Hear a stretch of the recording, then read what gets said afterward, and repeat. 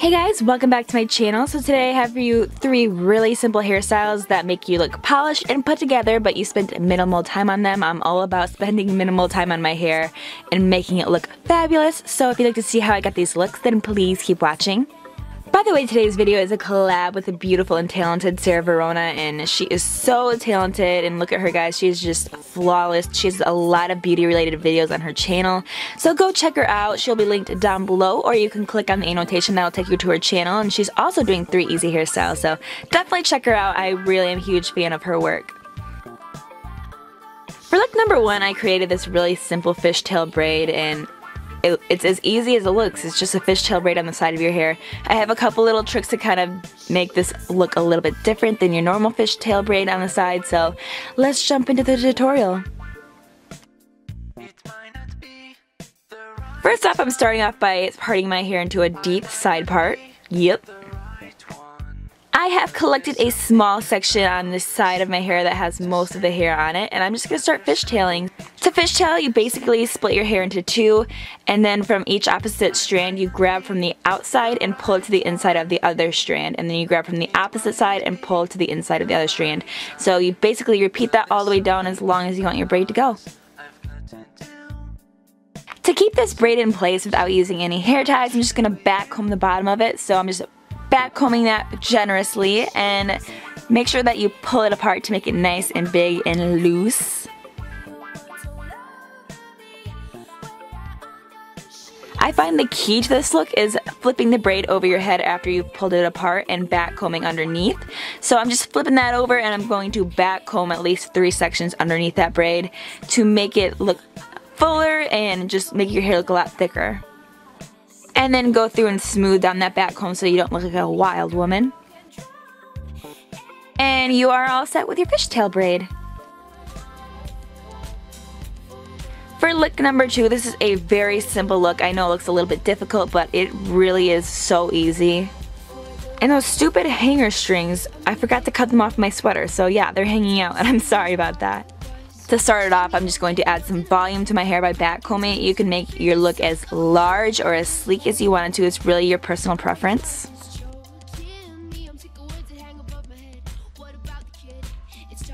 Now I'm just taking a whole half of my hair and twisting it over to the opposite side, and then I'm just going to pin it. You should have something that looks like this.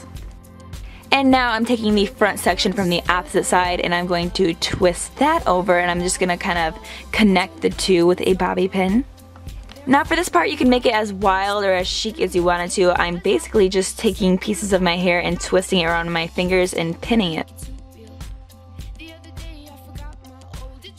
So just take random sections, twist it, and roll it up and pin it. And then I'm just like grabbing chunks of random hair and just pinning it to where I think it looks good. So it's really a personal preference. You can make this look really messy and kind of sexy, or you can make it really chic and put together. So I kind of made mine in the middle, so it was a little bit messy but still chic at the same time.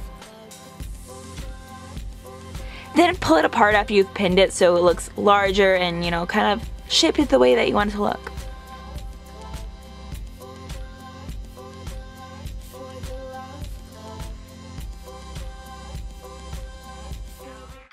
Look number 3 is like the most simple look ever, but it's really so polished and chic looking. I've been doing this a lot lately because I'm so lazy. I don't want to curl my hair like I usually do, so I've been doing this very, very often with my hair. Take out that flat iron and flat iron your hair so it's nice and chic and straight. I did a side part this time, but sometimes I also do it in the middle, so I was feeling it today, so we did a side part. And now I'm just taking my comb and parting off a section going straight to the top of my ear, and I'm going to put the rest of my hair behind my head and clip it out of the way. Go ahead and repeat that on the opposite side and pin that back hair up so it's just out of the way.